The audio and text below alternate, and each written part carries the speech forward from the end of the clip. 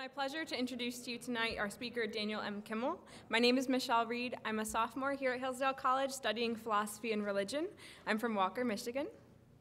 Daniel M. Kimmel is the past president of the Boston Society of Film Critics and founding co-chair of the Boston Online Film Critics Association. Mr. Kimmel has taught film and media courses at Suffolk University and Emerson College. His reviews appeared in the Worcester Telegram and Gazette for many years and can now be found at northshoremovies.net. Mr. Kimmel has written on the histories of Fox TV and DreamWorks. A recipient of the Skylark Award for the New England Science Fiction Association, he was also nominated for the Hugo Award for the book Jar Jar Binks Must Die and Other Observations about science fiction movies. He is also the author of Shh! It's a Secret, a novel about aliens, Hollywood, and the Bartender's Guide, Time on My Hands, My Misadventures in Time Travel, and I'll Have What She's Having, behind the scenes of the great romantic comedies. Please join me in welcoming Daniel M. Kimmel. Thank you. All right, well, thanks. It's great to be back here. I was here 4 years ago, and I said I would love to come back and speak again, but don't ever invite me to speak on Oscar night. That's my Super Bowl. But not a problem this year. All right, so tonight my topic is the comedy of Billy Wilder. And when the American Film Institute put together a list of the funniest movies of all time in 2000, Some Like It Hot came in as #1. Now that's a tall order, the funniest comedy ever made. When I was teaching film, which I did for about 25 years, I had the same problem with Citizen Kane. Not as the funniest movie ever made, but how could any film live up to the reputation of the greatest movie ever made, especially if it was in black and white, and the kids didn't know anybody who was in it. So let's begin by saying that such lists are interesting, especially for helping to recommend films that you might not have seen, but the ranking themselves are relatively unimportant. Now, I've taught Billy Wilder films, and in fact have used all of the films you're screening this week. They are certainly 4 of his best. And what's fascinating about Wilder to me is that he excelled at both comedy and drama. And one can find instances of his sardonic humor in all of his films. In spotlighting his comedy, my first inclination was to go through all of his movies and celebrate them all. Then I woke up and realized that for the students here, Some Like It Hot may be the first Billy Wilder comedy you've ever seen. My analyzing The 7-Year Itch or Irma la Douce might be brilliant and incisive, but it might as well be in Greek for people who've never seen them. And of course, the students here are studying Latin, so that wouldn't have helped. So I'll be citing examples from his other movies, but I've decided to take a different approach. Using Some Like It Hot as our basis, I want to give you the tools so that you can go off on your own and watch his other movies with some degree of expertise. And you should. As I used to tell my students, you don't walk into a museum and say, just show me the new paintings. Right? It's like, no, I don't need to see that Rembrandt and Picasso stuff. Just, what did you get last week? That we've got, with Netflix and Amazon and Hulu and Turner Classic Movies, not to mention our libraries, you have access to more than a century of cinema. When I was a college student, I would be scanning, they don't even exist anymore, the revival houses, the theaters showing classic movies. Is there a chance some movie I've always wanted to see could be showing up or on the late show at 2 in the morning? Now, no matter what's your age, and I know it's not just students here tonight, you have the unprecedented ability to explore the movies as never before in history. You can look at films in a variety of ways. When they were made, what genre they are, what country they came from, or following the career of a particular star. But when you have a director with a strong point of view, what the French critics refer to as an auteur, it's a fancy word for author, going through the films of the director's career can be illuminating. Think of Alfred Hitchcock or Martin Scorsese or Woody Allen. When you look at their body of work, you discover the imprint that makes their films easily distinguishable from the works of others. Now, the summer after I graduated from the University of Rochester in upstate New York, I had one of the most unusual jobs I've ever had. I was working as a security guard at ABC. And I have a great story about that, which I'm not going to tell you now, but ask me at the reception later. I had Tuesdays and Wednesdays off, and by chance, a place, I don't even know if it exists anymore, the Carnegie Hall Cinema in New York City was doing a series that summer of the films of Billy Wilder. And so every week I got to attend a Billy Wilder double feature, and I began to notice things that I might not have picked up on if I had been seeing the films separately or spread out over time. I've since read a great deal about Wilder's films, including the wonderful book Conversations with Wilder, which was done by the filmmaker Cameron Crowe, himself a great fan of Wilder. Indeed, Crowe had hoped to cast Wilder as the agent who appears in a flashback as the mentor to Jerry Maguire, but Wilder didn't want to appear in front of the camera. And that might be a good place for us to start.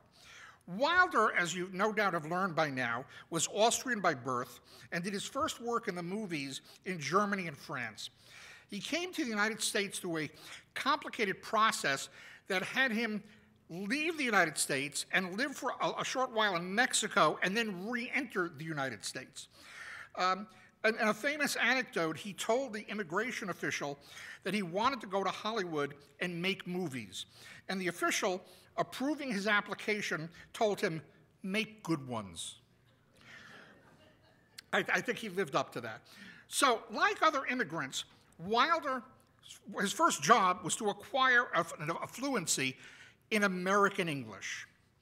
And for those of us born here, this seems second nature. But English is a peculiar language and not always easy to master. Though Wilder did, it seems he was always self-conscious about it. His English was a very colloquial English. He picked it up from listening to the radio, reading comic strips. And yet throughout his career, when it came time to write a script, he always preferred to work with one or more writers. You don't see any scripts that are just by Billy Wilder. It's always, for example, one of his two most famous partners, one of them was Charles Brackett, who you've heard about, with whom he did Sunset Boulevard, among many other films. And the other famous partner that he had a long partnership with was I.A.L. Diamond, with whom he did Some Like It Hot and The Apartment, among many other films. Now, both Brackett and Diamond did do some work on their own. Brackett, as you heard the other night, was so appalled by the storyline of Double Indemnity that Wilder ended up doing most of the work with Raymond Chandler because Brackett really didn't want to participate in it. Wilder was not an easy person to work with as a writer, especially if you had a thin skin. When George Axelrod collaborated with him on The 7-Year Itch, Axelrod brought a manuscript with him, which was a copy of his own hit Broadway play. And he figured they would be using that to adapt into the movie version. And he told Wilder, "Here's a copy of my play." And Wilder replied, "Good, we can use it as a doorstop." Ernest Lehman was another collaborator of Wilder. They did the script for Sabrina. Now, Lehman would also have a long and distinguished career, but this was fairly early on. And working with Wilder on Sabrina meant working on a set where there was a lot of tension. Humphrey Bogart was a Warner Brothers star working at Paramount for the first time, and he was very uncomfortable because Wilder and his co-stars, Audrey Hepburn and William Holden, were Paramount stars. And so Bogart felt like the odd man out. To make it a little more complicated, the story involved Hepburn as the chauffeur's daughter having a crush on the dashing son of her father's boss, played by William Holden, and yet having to end up with the older brother played by Humphrey Bogart. That was the plot, behind the camera, she was having an affair with William Holden. So it was a very tense set, and at one point, Lehman ended up having a nervous collapse, and the doctor ordered him to stay away from the set and go home and several days bed rest and just not work on the movie. On the doctor's last visit, where he pronounced Lehman cured and ready to go back to work, as he left, he said, "Oh, and you can tell Mr. Wilder he can come out of the closet now." Wilder had been hiding in the closet so the doctor wouldn't see him because he couldn't imagine making any changes on the script without working with his collaborator. With Diamond, Diamond's real name was Isidore. He was known as Izzy Diamond. The A-L was an affectation. He thought it made him look fancier. True. And Diamond, he gave an additional credit, not simply co-writer. He was also an associate producer. And Wilder said Diamond got this credit because he was the only one willing to associate with the producer, who was Wilder. In fact, what it meant was that Diamond had the right to be on the set, which was highly unusual for writers of that era. Usually they turned in the script and that was the last they had to do with it, or that, they might be asked for rewrites. But actually being on the set, seeing the shooting, interacting with the actors, this was not done, and Wilder wanted his collaborator there. For Wilder, the script always came first, and it was not simply because they couldn't shoot blank pages, because he had started out as a screenwriter. This is where he created his movies. Among his early credits before he became a director were such movies as Ninotchka and Ball of Fire. However, while he revered Ernst Lubitsch, the director of Ninotchka, he was less enthusiastic about at least some of the other directors who filmed his scripts. And so he decided he needed to direct himself because these other directors, they would let the actors ad-lib or they would make changes on the set. And Wilder felt, no, I'm handing you the script. This is the film you need to make. So he began in 1942 directing with a movie called The Major and the Minor. He was lucky, and this is, you want a series you could do in the future. Preston Sturgis was another top comedy writer who in 1940 became a director. And as a result of his success, and he was one of the top comedy directors in the 1940s, other writers started saying, we would like to direct too. John Huston was another one, Joseph Mankiewicz, and Billy Wilder. So for Wilder, he felt directing was the way to protect the words on the page. When you watch a Wilder movie, you have to listen. Every word has been chosen with care. And if the actor decided to improvise or change the dialogue, and some did, Wilder would make them do it again. Like, this afternoon, those of you who watch Some Like It Hot, there's a whole little running joke about typo blood. It's just a little minor thing, but you better say typo or the joke doesn't work. And so there were all sorts of little things like that he would plant in the script, that it had to be done just right.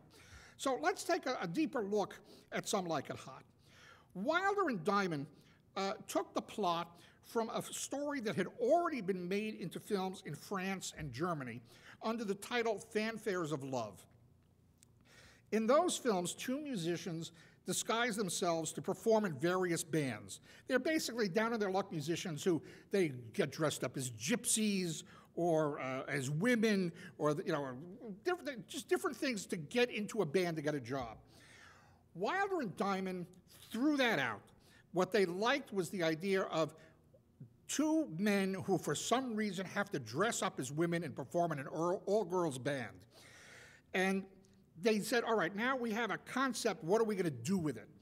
And Diamond pointed out that when the classic American cross-dressing play, the classic comedy of the American stage, Charlie's Aunt, was ever performed, it was almost always performed in period. And Diamond said the reason for that is that if everybody in the play is in period costume, then the two guys dressed as women are just two more characters in funny costumes. And so they decided we need to do this in period. So then they had to decide what time period to set the story in. And they decided on Prohibition, which provided them with the plot of why these characters had to dress up as women. They had witnessed the St. Valentine's Day massacre, and they were on the run from the mob. Now, if you're familiar with Wilder's other movies, you see that this notion of disguise or changing or hiding identities is something that occurs again and again. In The Major and the Minor, Ginger Rogers, an adult woman, has to pretend she's a young girl and hide out at a girls' school. In Double Indemnity, both the perpetrators of the murder have hidden agendas, even from each other. In Stalag 17, set in a German prisoner of war camp, one of the captives is actually a German spy. In Irma la Douce, Jack Lemmon pretends to be a British gentleman so he can prevent Irma, played by Shirley MacLaine, from prostituting herself. In The Fortune Cookie, Walter Matthau's lawyer gets his brother-in-law, Jack Lemmon, to pretend that his injuries are much more serious so that they can scam the insurance company. You see the pattern here. In Some Like It Hot, there are multiple layers of disguise. Tony Curtis plays three characters. As Joe, he's the alpha male. He's the brash guy who pushes his friend Jerry around, gets them to hock their coats in the middle of a Chicago winter, and is clearly the sort of lowlife who has been Sugar's typical boyfriend. But notice that when he becomes Josephine, he becomes the opposite. Josephine is refined and demure, a proper young lady, or at least one who would travel with an all-girls band. As part of her made-up biography, she even claims to have studied at a conservatory, and as we later find out, without really understanding what that means. Now compare that with Jerry. As Jerry, he's a patsy. Yet when he gets into drag, something happens. First of all, notice he's not Geraldine.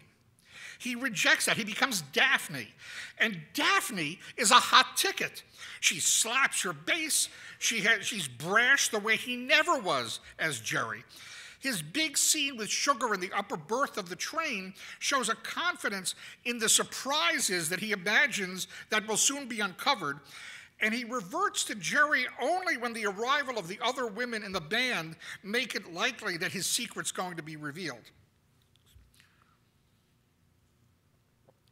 Now, Joe has a third identity as Shell Oil Jr. Wilder asked Curtis if he could affect a Boston accent, because he said Shell Jr. has to sound different from Joe and from Josephine. Curtis, on his own, with Wilder's permission, decided he was going to go with a Cary Grant voice. And this has layers of meaning for in a Wilder film. Wilder had always wanted to work with Cary Grant. And Cary Grant was, experienced at comedy and farce, and for some reason, he liked Wilder. They were friendly. He backed out of two Wilder films he was supposed to be in. He was supposed to have the Humphrey Bogart role in Sabrina, and he was supposed to have the Gary Cooper part in Love in the Afternoon. And in both cases, he decided he didn't want to do it. So it also leads to the wonderful moment where Jerry mocks him by imitating the Cary Grant voice and going, "Nobody talks like that." And Shell Oil Jr. is Curtis's most interesting incarnation in the film. He's hot for Sugar, we know that, but having learned how she's been hurt by people just like him while he was Josephine, he's now taking a different tack, pretending to be impotent or at the very least asexual, so that Sugar is put in the position of having to seduce him. And thus Sugar too has to take on another identity. Instead of the hapless victim that we've come to know so far, she becomes the aggressor, going after Shell Oil with a confidence we haven't seen in her earlier. Now, we can go on and find other examples of people assuming alternate identities, from the brassy band leader who presents herself as Sweet Sue, and the rowdy musicians who are the society syncopators, to Spats Colombo, who shows up for a mob meet that's being presented as the Friends of the Italian Opera. Since this is a theme that recurs in so many Wilder films, it's natural to ask why. Now, I don't want to spoil the joke by getting too serious and explaining it. However, it's part of the reason the film resonates, and I was very pleased that apparently still resonates today. Both Jerry and Joe get to explore other aspects of their personalities, indeed the opposite of who they ordinarily are, by donning drag. When they finally revert to their male identities at the end of the film, they are different people as a result. Joe confesses to Sugar who he really is, and will presumably treat her differently now that he's come to see how his past romantic flings have been experienced from the female side. As for Jerry, who sets up Osgood with the film's immortal closing line, which I'll get back to, think about how he starts that last scene by reverting to his passive personality and explaining why they can't get married. I smoke. I can never have children. And by the end, he's boldly asserting himself as Jerry, taking off his wig and going, I'm a man. That's a big change for this character. Now, don't stick together. There we go. Now, I've mentioned how Wilder learned English from very colloquial sources like comic strips and radio programs. Wilder was also a very cultured person who put together a famously impressive personal collection of art. He was a serious art collector. But in his films, he was making pop culture references long before that became a Hollywood cliche. When Ginger Rogers arrives at the Girls' Academy in The Major and the Minor, a row of teen girls turn to her, all sporting the peekaboo hairstyle that was made famous by 1940s actress Veronica Lake. Sunset Boulevard, of course, is filled with movie references, some that were clearly in-jokes, one that I'll point out that may have eluded you, like having Jay Livingston and Ray Evans at the piano of a New Year's party, leading a group singing the hit song Buttons and Bows. The reason that's an in-joke is that Livingston and Evans were the ones who wrote that song. They were playing themselves. In the apartment, Baxter, you'll see this tomorrow, invites Fran to the then-hit Broadway show, The Music Man. In the original script, this was going to be The Sound of Music. But then Wilder, an Austrian Jew who had lost family in the Holocaust, was in New York for the location shooting and got tickets for The Sound of Music, and was appalled when he saw singing and dancing Nazi. This is years before the producers. And he changed the script, so they went to The Music Man instead. Some Like It Hot is also filled with several references to the classic gangster films of the 1930s. But if you don't know the films, you might not get the jokes. So I'll now point them out to you for those of you who don't know the classic gangster films. The casting of George Raft and Pat O'Brien as Spats, as the police detective, is part of it. Raft had played several gangster roles in the 30s and 40s, and Pat O'Brien had played opposite James Cagney in one of the great gangster films, Angels with Dirty Faces. Then there's the moment when Raft arrives at the hotel and has to check his guns. And there's a guy standing in there flipping a coin in the air, and Raft is annoyed, and he grabs the coin. He said, "Where'd you pick up that cheap trick?"